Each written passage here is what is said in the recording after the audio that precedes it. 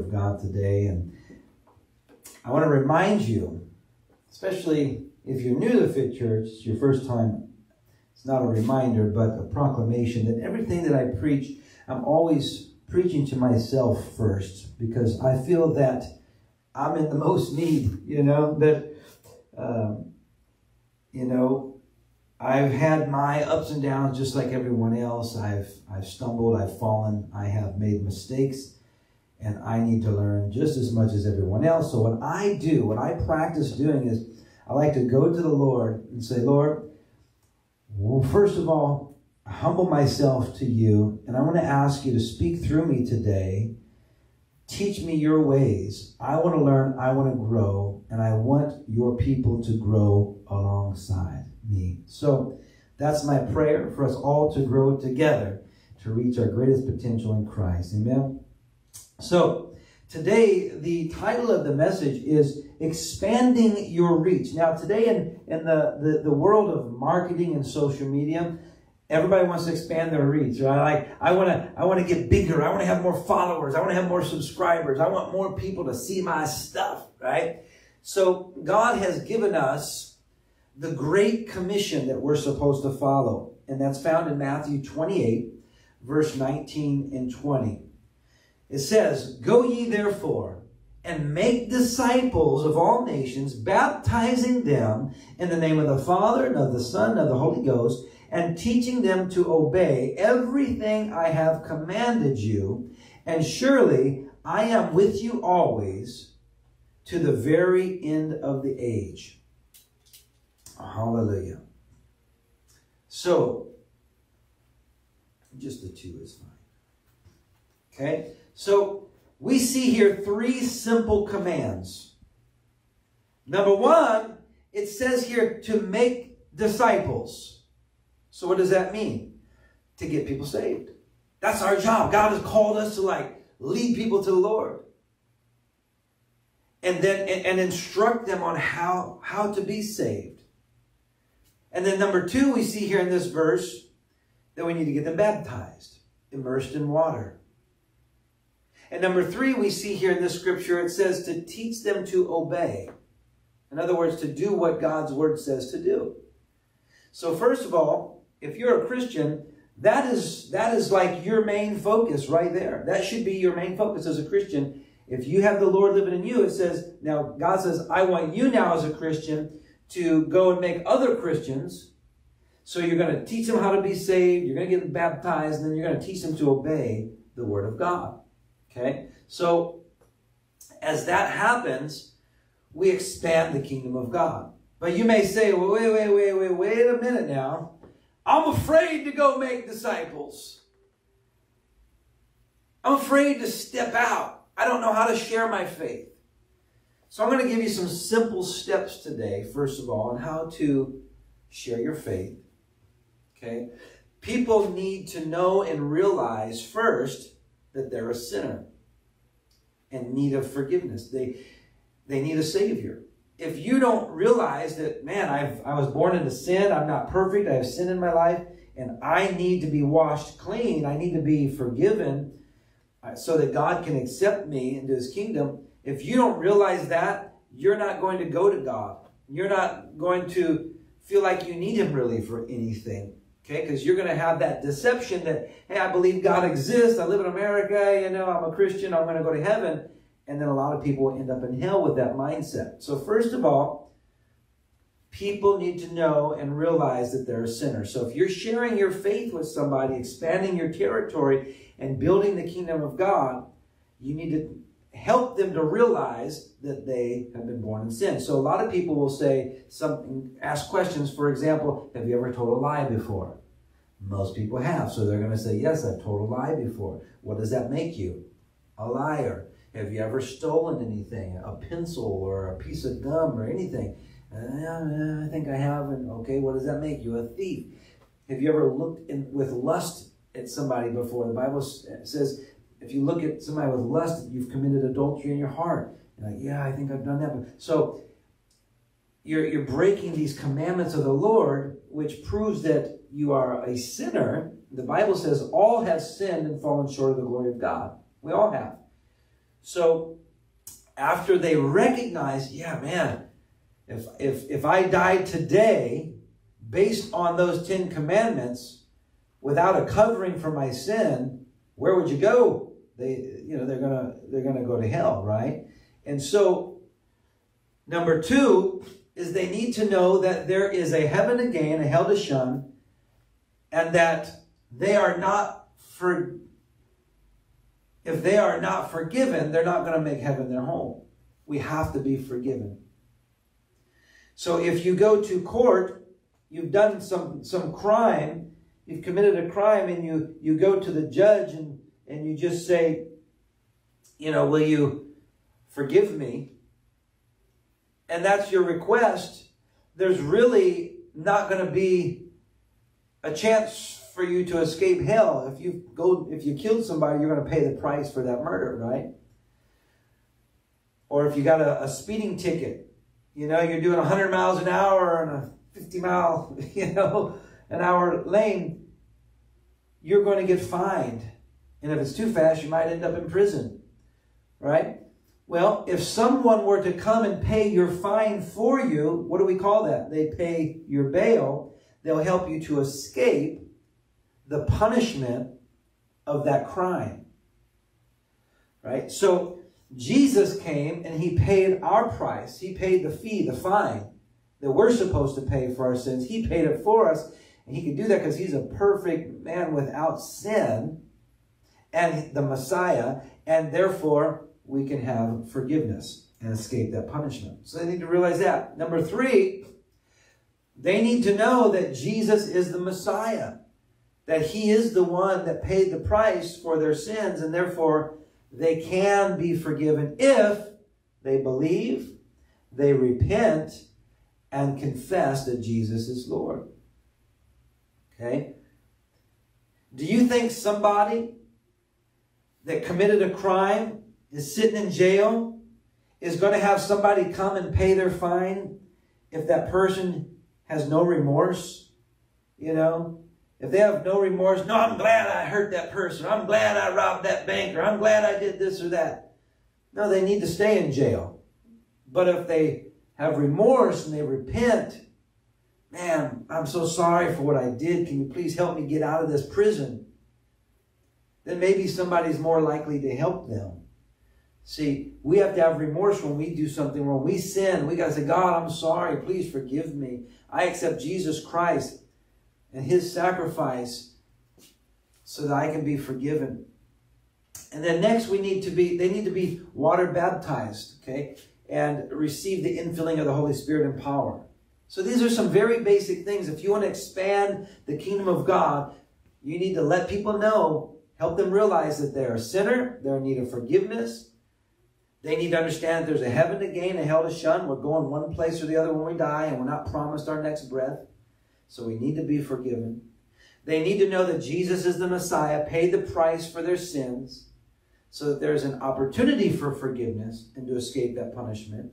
And that they need to believe and repent and confess Jesus as Lord. They need to be water baptized and receive the infilling of the Holy Spirit and power. So if you can just remember those few things right there, it's so easy to go and share your faith with somebody and let them know, hey, your house is on fire and I'm trying to help you escape that eternal punishment. Proverbs 28:1. We're going to talk about boldness because so recently I'm going to give a shout out actually. David Mapalo on he's got a great YouTube channel and all other social medias. And this young man, ever since he was like 16 years old, he's out there preaching the gospel. And his videos as a young man inspired me like, man, we need to get out and preach more. And so, brother, if you're watching, man, God bless you, man. You're awesome. And so that's why I sent some support to him. I want him to be blessed financially so that God can take him and use him and expand the kingdom of God. And so this verse, Proverbs 28:1 says, but the righteous are as bold as a lion. And And that's what I think about when I think of Brother Mapalo. He's bold as a lion, just gets out there. I mean, he was on an airplane while everybody's walking down the aisle to get off the airplane. He's just standing there on the side preaching the gospel to everybody. And that's the real deal to me. You know, when somebody steps out and does the John the Baptist, you know, type style of evangelism. Repent, for the kingdom of heaven is near, you know. I love it.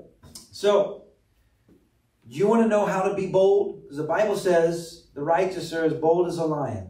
All right, so stick with me. Because most importantly is for the gospel. Boldness for the gospel is the most important. Because we can't take anything to heaven with us except for other people. So going out and sharing your faith with other people is so super important. And God will bless you if you just step out in faith and start doing it with that boldness. But let's talk about how to be bold. First of all, you need to be righteous. Righteousness will help you to be bold. Because if you know that you're living right, it's so much easier to go and preach the righteousness of God through Christ Jesus. Right? You don't feel convicted inside like, you know, some preachers won't get up and preach a message on a certain topic because they're not doing good in that area, so they're not comfortable preaching on it. So if you are living righteous and holy, separated for God's work, you're going to be absolutely able to be bold. Step out. So if you're living in sin, then of course you're not going to have the confidence to speak boldly about Jesus. You have to be willing to step out and be like that lion. Rawr, just be bold. And if you're saved, if you're forgiven, you're born again, filled with faith and filled with the Holy Ghost, then you should absolutely be bold. You got everything you need inside, the Word of God inside, the Holy Spirit inside to help you to be bold. There's no reason not to be. Amen? And if you walk in fear and worry about what other people think of you, then you're really not operating in faith. Right? If we're like, man, I don't know. If I go out there and share Jesus with this person and they reject me, or they feel like I'm bothering them, would you rather bother somebody and they end up in heaven, or leave them alone and they end up in hell? You know? Hallelujah. So we have to be operating in faith by stepping out. Faith without action is dead. Now, I want to read 2 Corinthians chapter 10, verse number 2. It says, they think our motives for what we do are like those of the world. I plan to be very bold against those people when I come. I hope I will not need to use that same boldness with you. He's talking, you know, to the other disciples. So, he says, I plan to be very bold against those people when I come. Now, I want you to recognize something. You see, we need to plan to be bold. Did you see what that says? He says, I plan to be very bold against those people when I come. So if you already have intentions before you step out, right? You build yourself up on your most holy faith by praying in the Holy Ghost. And you step out. And with that plan in place, it's going to be so much easier to be bold.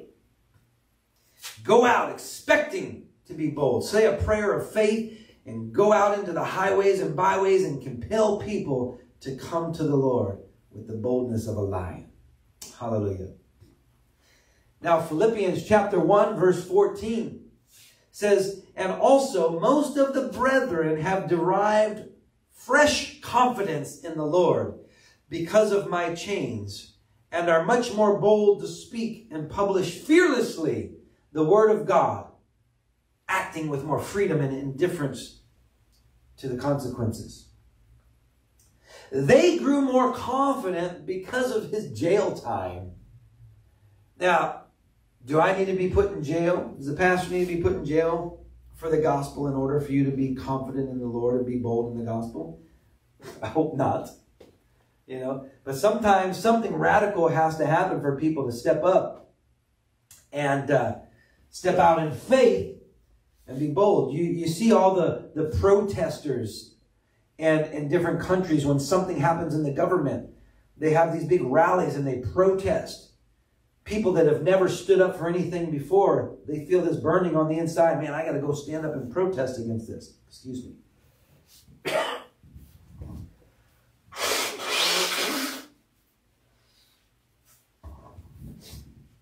So we have to have that mindset that we're willing to step out and be bold and let the Lord use us. You need to know that you are free and that in America, we have the freedom of speech to proclaim the gospel. We need to take advantage of this right that we have that many people don't enjoy in those communistic, satanic countries. Can you imagine? Can you imagine living like in North Korea or what's another country? Communist country? Iran. Think about that. Can you imagine living in Iran where they're killing Christians? I've seen an article before where they dug a hole, they put a Christian in this hole up to his head in dirt, and they just kept stoning him to death, throwing rocks at his head until he died. So be thankful for the freedom that we have here in America to share our faith and take advantage of that. Hallelujah. And we need to not only be as bold and confident as a lion, but we need to stand up with mega faith, in the face of opposition. That takes faith. When people are opposing you, to step up and say, I'm a child of Almighty God. No weapon formed against me shall prosper. Do you know Jesus as your Lord and Savior? That takes bold faith. A lot of people are walking in fear, false evidence appearing real, and it's holding them back. And the Bible says God has not given you a spirit of fear, but power, love, and a sound mind. So just know that if you're operating in a spirit of fear, that's not from God. You're not operating by the power of God, the Spirit of God. But if you're operating with power, if you're operating with love, a sound, disciplined mind, yes, that's a spirit from God. Hallelujah. 1 Thessalonians chapter 2, verse 2 says, we had previously suffered and been treated outrageously in Philippi, as you know, but with the help of our God, we dared to tell you his gospel in the face of strong opposition. Hallelujah. If the disciples of Jesus that were pretty goofed up, they had lots of problems, if they can step forward and proclaim the gospel boldly, you and I can step out and proclaim the gospel boldly. Let's help save people's souls and expand the kingdom of God. Because like I said, we can't take anything to heaven with us except for other people. And listen to this, if we truly love our neighbor, the Bible says, love your neighbor as yourself. If we truly love our neighbor as ourselves, which is a very important command, then we're going to share the gospel with them, even under strong opposition. Because if you love somebody, you're going to want to save their soul.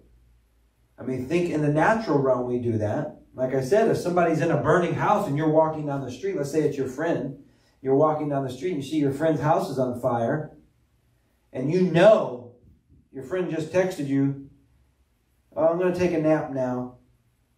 My parents aren't home, and they're in that house and you see that it caught on fire. It's not like falling down, but you see it's on fire. Are you just going to she'll be all right. She'll feel the heat and get out. Are you going to go in there and you're going to yell and try to find them, wake them up, get them out quickly and save their life? If you love somebody, you'll do that. Yet, we walk by people every day. You walk by people at school. You guys walk by people at work. They don't have Jesus, and you never say anything to them about the Lord. They're in a house that's on fire, and you don't even care that they're going to hell. See, the devil has gotten a hold of your tongue and gotten a hold of you inside with fear, and you need to be delivered of that fear and step out and help people receive salvation. Hallelujah. Remember, we don't fear what man can do unto us. We fear and love and serve our God. So think about that. Have you really been loving your neighbor? You say you love your friend. Do you really love your friends? The Bible says we're supposed to love our enemies. Have you been loving your enemies? Been praying for them? You've been speaking the word of God to them? I think we deceive ourselves too often and think that we believe something that we really don't believe. You believe you love them, but you don't love them if you're not really helping them to know the Lord. And I bet most Christians believe that they love their neighbor and probably believe that they love their enemies. But are they really? Because if they're not alerting them that they're asleep in a burning house and try to save them, do you really think they love them? Do we really even love our family members that are not saved if we don't share the gospel of salvation with them? Well, they won't listen to me, you know, they're tired of me. I'm the Jesus freak, you know, and they don't want to hear me. You know, first of all, you can show the love of Jesus with your lifestyle, with your attitude, with your kindness, with your love. And they're going to be like, man, there's something different about you. And then give your testimony. You don't always just have to preach at somebody. You can give your testimony. Man, I once was lost. God just reached down the pits of hell, pulled me out, saved me. I was, you know, living a life of sin, doing these wrong things, and God changed my heart, you know. I got filled with the Holy Ghost, you know. Whatever your testimony is, and that can encourage somebody, when you share that with them, they're going to be encouraged. And that's either a seed planted or you're watering a seed that will grow and God will bring forth the harvest. Hallelujah. So we need to love God more, and we need to learn to love others as well. So I'm so glad that the lady that led me to the Lord was obedient to the Holy Spirit and bold as a lion, because she evangelized to me right out in public while I was working. I was working my job. She walked up to me. She shared the gospel with me. She invited me to church the next day. I went to church and got saved. Changed my life forever. Hallelujah. So how many people are you going to see in heaven that are there because of you? Man, that's a good question. Listen to this again. When you die and you go to heaven, how many people are going to be there because of you? Wow. Wouldn't that be cool if all these people started running up to you like, thank you. Oh, hallelujah. Thank you so much for sharing the gospel with me so I can make heaven my home and not spend eternity in hell. Thank you so much. Thank you, thank you, thank you. Man, instead of standing there just because you got saved and looking around, everybody's running to all the other people that led them to the Lord, and you stand there all alone.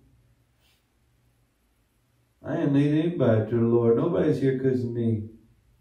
That's a sad thing. At least you made it. Praise God for the person that led you to the Lord and for your obedience to the Lord after you got saved. Hallelujah. But bring some folks with you. Have a party in heaven, you know. Come together. When that rapture comes and we all go up and meet with the Lord, I want to look and say, hey, good to see you again. Hey, good to see you again. Oh my goodness, praise the Lord. Look at all these people that the Lord had me by His Spirit lead to salvation. Hallelujah. So how many people are you going to see in heaven that are there because of you? And how many people will end up in hell because we were not bold enough and loving enough to share with them how to get saved? Wow. I know that's an emotional question, you know, if you really care about people. But these questions are very serious. These are wake-up questions. How many people will end up in hell because we weren't bold enough and loving enough to share with them how to get saved? God forbid you end up in hell and say, hey, look at who else is here? Yeah, these are all these other people, you know, I hung out with. God forbid you like meet somebody in hell and they say, hey, you led me here. You weren't a good example. So God's word tells us how to expand our reach in the kingdom of God. Expand the kingdom of God. Number one, again, go and make disciples. Number two, get them baptized. Number three, teach them to obey the word of God. It's really that simple. 1, 2, and 3. Make disciples, get them baptized, teach them the Word of God, to obey the Word.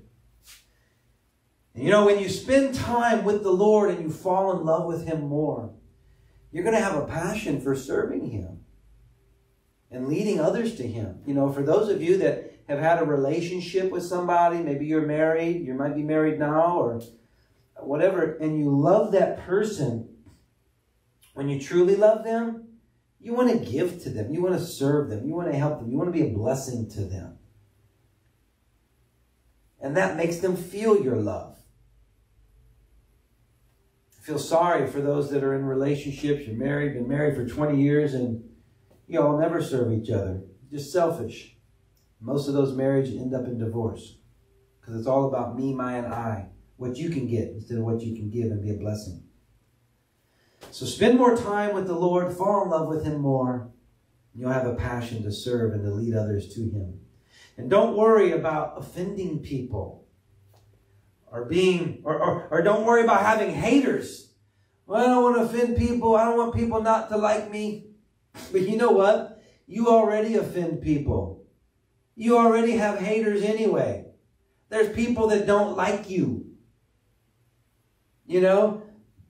Give them a reason. Lead them to the Lord and then they'll love you, maybe. So it's not about whether somebody loves me or hates me. I want to be obedient to the Lord and love Him and obey Him. Hallelujah. So if you're going to have haters and offend people, just do it for the right cause, Jesus had haters. He says if they hate me, they're going to hate you too. They persecuted me, they're going to persecute you too. We got to take up our cross daily and follow Him and not worry about that. Because you know what? You're also going to have a lot of supporters. You're going to have a lot of cheerleaders, people that are behind you and are with you when you share the gospel. Brother Mapalo that I was talking about earlier, when I saw his video of him, preaching to all these kids, these teenagers in high school, at the end, he got a big hand. Everybody was clapping for him because he stood up so boldly and shared his faith. They didn't all throw rocks at him.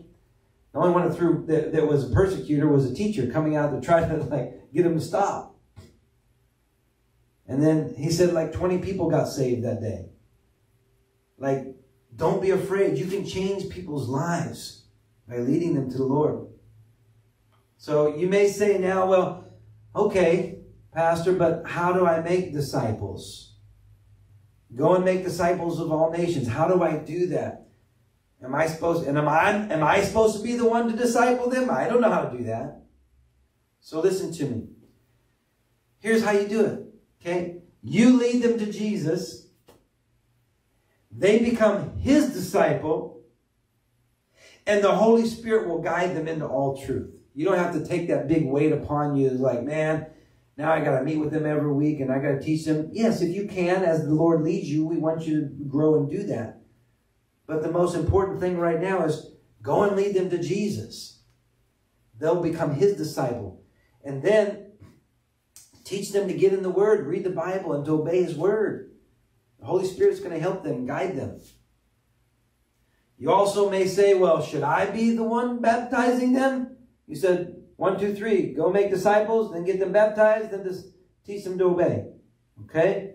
Should I be the one baptizing? So I lead them to the Lord, then I baptize them? It doesn't matter. If you're a born-again Christian, then yes, you can baptize them. Or invite them to church and have the pastor baptize them. It doesn't really matter. But get them baptized. You may also say, well, how am I supposed to teach them to obey the Word if I don't know the Word? Well, study the Word to show yourself approved, rightly dividing the word of truth. No one knows everything about the Bible. No pastor knows everything about the Bible. No scholar knows everything about the Bible and the will of God. Just teach what you do know and let the Holy Spirit do the rest. It's that simple. You don't have to put all that pressure on yourself I don't know what I'm doing. You don't have to know what you're doing. Most people don't know what they're doing. Lead them to Jesus. Encourage them to get baptized. Encourage them to read the Bible and obey the Word. That's it. Hallelujah. Let the Holy Spirit do His job. Invite them to church to sit under the teaching of the Word of God so they can grow and be all that God has created them to be. So now, you have a decision to make. You ready? Number one, love the world, disobey the Lord in the Great Commission. That's one option. Number two, love the Lord and prove it by obeying His Word. He said, those who love me will obey me. You got those two options. You got to make a decision, because if you're living on a fence, one leg on one side, another leg on the other side, that's not very comfortable. You got to make a choice which side you want to be on. Love the world and disobey the Lord, or love the Lord and obey His Word. And that'll prove your love for Him. The Bible says that if you love the world, then the love of God is not within you. That's 1 John 2. And if you really love God, then you're going to obey Him. Are you with me? Willful disobedience shows that you don't really love Him. John 14:15 says, He said, if you love me, you will obey my commandments. This is Jesus talking. Your Messiah, your Lord. He says, if you love me, you'll obey my commandments. And also 1 John 5:1 says, if you love me, obey my commands. Hallelujah. Now listen to this. I want this to stick with you. Joyful obedience comes from a heart of deep love. I'll say it again. Listen, please. Joyful obedience comes from a heart of deep love. If you're just obeying grudgingly, not with a willing attitude, that's not really from love. We're talking about willful obedience. With joy in your heart. You're happy to serve the Lord. You're excited to obey His Word. And I believe if you have joyful obedience, that comes from a heart of deep love. And a heart of deep love comes from getting to know the Lord more, falling in love with Him more. We should not stress about obeying the Lord. We should rejoice. If you're stressing about obeying the Lord, you feel oppressed, that's demonic. That's the enemy. You need to be delivered of that. Have somebody pray over you and rebuke the devil over your life. In Jesus' name. Hallelujah. Because we should not stress about obeying. It should be joyful. And we're supposed to get someone saved and then teach that person to do the same thing. And this is how we expand the kingdom. You know, like all of those, multi-level marketing companies, they basically have you sign somebody up for some program. And then every time you sign somebody up, you get a commission. You get paid from that. You teach them to go do the same thing. To sign somebody else up, they get paid. But also you get credit for that person they signed up because you got the first person signed up. I believe it's the same thing spiritually. If I get you saved and you go get thousands of people saved, I believe God will bless me for that, not just you. So the more people you get saved and then teach them to do the same, expand the kingdom of God, I believe God's great blessings will be in your life. Hallelujah. That'll help you to expand your reach and expand the kingdom of God. Thank you, Lord. Now, if you would say, well, this all sounds good, but there's only one problem. I'd love for, I love what you're saying, and I'd love to see the kingdom of God expanded and people's lives saved, people going to heaven. But how am I going to do that? Because I myself am not saved. Well, I got good news for you. I want to share that opportunity with you for you to make Jesus Christ the Lord of your life. Make sure when you die, you're going to heaven. Now, a simple prayer does not save you. You have to repent, which means turn to God away from your sins and give the Lord your life. Give Him your heart. Confess Jesus Christ as your Lord. And commit to following Him all the days of your life. Okay? So I want to give you that opportunity. I'm going to lead you into that through prayer. And if that's you, I just want you to repeat after me with your voice. Say, Father, I come to you in Jesus' name. I know I've sinned. I ask you to forgive me. I repent. I turn from my sin. I turn to you. I accept the blood of Yeshua, your Son, Jesus Christ, as a covering for my sin.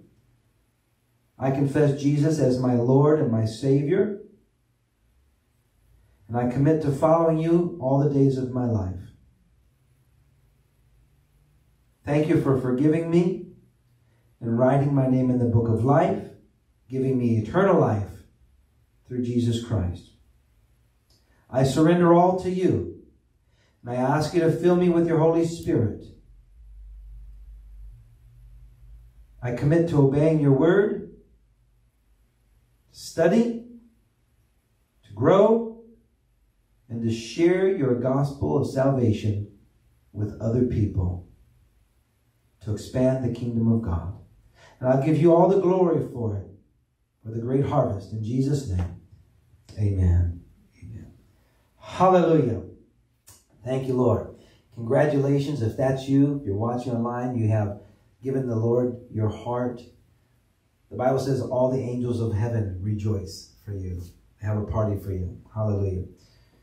Now, I want to invite you to go to our F.I.T Ministries YouTube channel. And there's a video there about salvation. I believe it's like about 29 minutes or so long. And it's going to teach you more of the details about salvation. Go there, watch that video so that you can grow in your relationship and have a good, strong foundation for the beginning of your relationship with the Lord. Now, in conclusion today, I'd like us all to join together in prayer and intercede for Miss Linda and her family. Miss Linda, you see her if you're here every week or you watch, she's one playing the guitar. And her mother is in hospice and doesn't have much longer to live on this earth. But she has loved Jesus for so many years. Hallelujah. And just has been a wonderful woman of God. And I know she's going to make heaven her home. So we praise God for that. But let's join together for prayer for her family. Father, we just humble ourselves before you in the name of your Son, Yeshua. Lord, I thank you for your love. I thank you for your mercy and your grace, your loving kindness. I pray, Father, you wrap your arms around Miss Linda, her siblings, and the rest of the family and friends that are emotionally affected by Miss Mary's passing. I pray, Father, that this is a wake-up call for people that do not know you as their Lord and Savior.